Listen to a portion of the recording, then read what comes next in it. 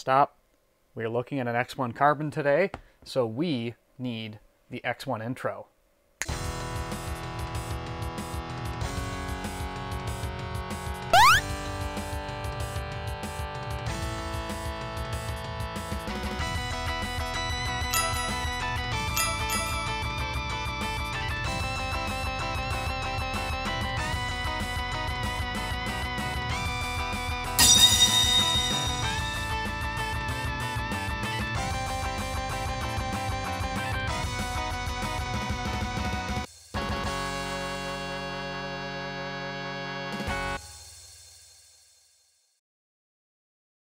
I always enjoy watching that intro. So, it's been a while since we've had a X1 Carbon on the channel, and I am happy to bring you, with the generous support of Waukegan Computers, the X1 Carbon Gen 5. So, the X1 Carbon 5th generation is a Kaby Lake 7th generation Intel powered machine. And it is absolutely beautiful and packed full of features. Now, earlier I mentioned that I have Waukegan Computers to thank for this, and that is 100% correct. They have actually sent this model because they wanted to show off just how good they are at providing the refurbished computer experience. Now, for the ThinkPad aficionados in the room, I don't need to tell you that there are really good deals to be had on machines that are coming off of lease, that are being surplused, but sometimes you are taking a bit of a gamble with those machines, and there's a little bit of work that you're going to have to put into them to get them up and running again. And you have companies like Waukegan that are taking these machines and essentially doing all of that for you. So when it comes down to things like making sure that it's got all genuine parts, they look after that. They do all sorts of tests in terms of like diagnostic stuff, whether that's using the built-in tools. And they also make liberal use of Passmark burn-in, which pretty much tests all the hardware components before it ships. And on the website, I really appreciate that they list the exact battery life. Now, a lot of other sellers are going to say, yeah, there's battery wear, don't care, don't know, and they kick the laptop out the door. Where it's kind of nice that they've taken the time, and that's part of what you're paying for here, to make sure that it's going to be a good experience out of the box. And I have to say, it was exactly that. It was a good experience unboxing. All I had to do was set it up. Windows was already installed. Once I was into Windows, I made sure that there was just a handful of updates since it was literally shipped. And then, of course, I ran the Lenovo system update to make sure that all the BIOS and firmware was good to go. And that was it. So we'll do a tour in just a moment, but let me talk you through the rest of the specifications. So we are dealing with, of course, a 14-inch form factor that sports either a 1920 by 1080 display or a 2560 by 1440. Now that latter display, of course, will be a little harder on battery life, but it's going to look pretty good too. The 5th generation featured new technologies, for example, like a micro SD card slot, 2 Thunderbolt 3 ports or USB Type-C Gen 2, which means that your more traditional docks were no longer going to work on this model. So they're all USB Type-C docks from here on out for the X1 Carbon. And that, of course, includes the power supply. Moving along with our system specs, as I mentioned earlier, it is Intel Kaby Lake, so that means we're not quite at Windows 11 support yet. However, you either got an i5-7200U, an i5-7300U, an i7-7500U, and an i7-7600U. Your GPU was an Intel HD 620, which can drive up to 3 displays, the one that's built in, of course, and then 2 others. RAM was either 4, 8, or 16 gigabytes of low-power DDR3 1866 megahertz, and that is soldered on, so please be aware of that when you are buying these things. We also have a M.2 2280 NVMe style SSD hanging out on the inside, and of course a variety of Wi-Fi modules came with this, and all of those sported Bluetooth 4.1. And of course there was LTE options available for this machine as well. The loadout that Waukegan sent me is pretty much top of the line. It's the i7-7600, 16 gigs of RAM, and a decently sized 512 2280 NVMe. So I am not lacking anything, and the battery health is also quite good. And the battery is a 4-cell 57 watt hour, which is larger than the previous generation. The last thing that I will mention about this machine and its specifications is a recall that Lenovo did on a battery screw issue. The short answer is that a screw wasn't tightened properly and it could potentially cause damage to the battery. And I will leave a link in the description down below on how you can verify whether or not the machine that you have or the machine that you're looking at purchasing may or may not have the issue and whether or not it's been fixed by Lenovo. I'm happy to report this machine does not have the issue, and it is not an issue that impacts machines that were built after November 1st of 2017. So let's take a quick tour of the machine as we have it in front of us. So we do have a beautiful island-style keyboard with backlight. We do have a fantastic click pad with lots of real estate. No click at the top, but sound click at the bottom edge. We have good track point buttons, and of course the scroll wheel as well. We have a fingerprint reader built in for Windows Hello. And there is minimal wear and shine on the keyboard keys. We do have a little bit going on in the trackpad area, but that is to be expected with that generation of coding. Overall though, Waukegan did a very good job of cleaning the exterior top case as well as the screen. So let's close the lid and take a look at our ports. On the left-hand side, we have the two Thunderbolt 3 ports. One is dedicated for charging, and of course a docking station is going to go right there. We have one of the USB 3.0 ports. There are two, one of which is always on. We have HDMI 1.4, and then we have the really strange Ethernet essentially extension port that you would have on these machines.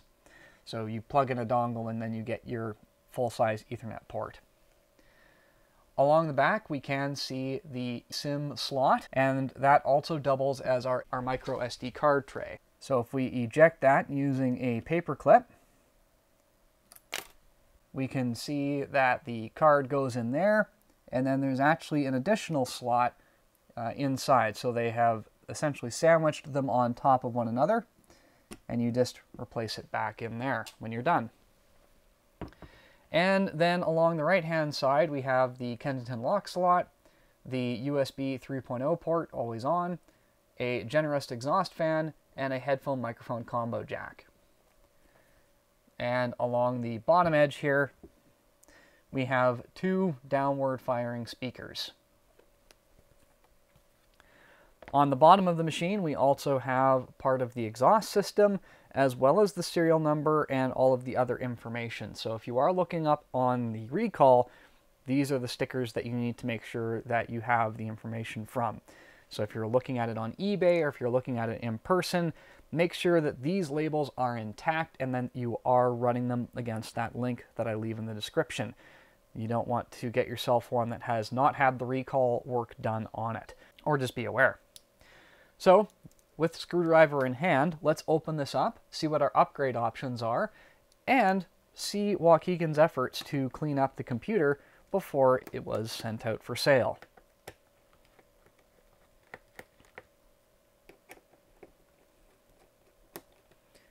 It is worth pointing out that the reset hole, which is used for all sorts of things, is located right here. So if you ever need to use it, it's hanging out right there.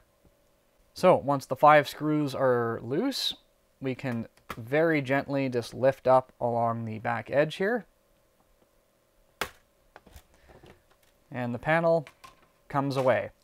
And it is looking mighty clean in here. And there's a few areas that I will point out that really tell me that for sure. We do see, of course, our 4-cell 57 watt-hour battery. And that is in good condition, no swelling or bulging.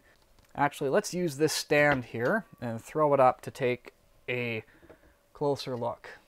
So as you can see, the fan is meticulously clean. There is no dust or grime buildup on the battery, which you do often see. All of the foam here is actually free of dust and debris, so it's either been cleaned or replaced. The board is absolutely spotless. I don't see any signs of any dust. Now, I suspect that this computer was lightly used given the condition on the exterior, but normally you do expect some level of debris on the inside. We do have our Wi-Fi card over here, and then we would have a spot for your LTE compatible WLAN card located right here. Unfortunately, the X1 Carbon Gen 5 doesn't support an additional SSD in this vacant slot, at least not to my knowledge. And of course we have the cooler here, copper piping as you would expect, drawing air in from the bottom and exhausting out the side. Due to the design of the keyboard poking through the top case, if you are looking to replace that, you are looking at a complete disassembly of the machine to facilitate that. Overall, I am very, very impressed, not only by the X1 Carbon Gen 5 itself, but Waukegan's efforts to keep it clean and in good condition. I don't have any complaints about what I found on the inside. So I'm going to go ahead and close this back up and we can do some boot tests. Alright, so with everything back together, let's go ahead and power this on and see what we get for a boot time.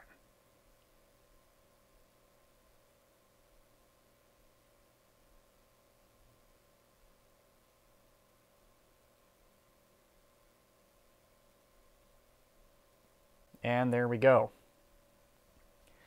The battery life on this will of course vary depending on how much it is used, but in terms of this computer's age and the fact that the battery is in such excellent condition, getting a decent battery life is going to be a good expectation to have, especially if you have the battery settings configured at an appropriate level. So let's talk about pricing. The X1 Carbon Gen 5 essentially will hover around the low to mid $400 US range because it is a fantastically built piece of kit. Now, I will tell you that if you are looking at Windows 11, the next generation, the 6th generation, has of course 8th generation Intel, which is by default supported by Windows 11. So while there is absolutely nothing wrong with this generation of X1 Carbon as a daily driver for the majority of tasks, if Windows 11 is a requirement, do know that the next generation up is actually not that much more expensive very often. Using Waukegan's own pricing, this model is often sold around the $420 US price point, and at the time of filming this video, they actually have the next generation with the 8th generation Intel CPUs for $449. So it's a small increase in price to gain access to essentially a CPU that's going to be supported by Windows 11. So if that matters, you have a small increase in price to deal with, but overall, either one of those machines is going to be quite a pleasant experience. The 8th generation will have a few other smaller updates, but again, for the average user, there is absolutely nothing wrong with the 5th gen. Just make sure that you get that battery recall thing looked up before you buy one. I want to thank Waukegan Computers again for providing this excellent example of not only the X1 Carbon Gen 5, but a good representation, I think, of the work that they do. So if you are in the United States and you are looking for a computer, especially in the Illinois area, I'm going to leave some links down in the description below that you might want to check them out first because they seem to be a pretty reputable seller looking at this sample. And of course, if you are elsewhere in the world, then I will leave a few links as well that you might want to consider grabbing one of these machines from also. Once again, thank you so much for watching. If you did enjoy this sort of content, then I would ask that you do consider to do the big four. Please like the video, share, subscribe, and hit that notification bell so the next time I get an opportunity to take a look at a fantastic X1 Carbon, you'll be the first to know about it. Thank you so much, and I will see you next time.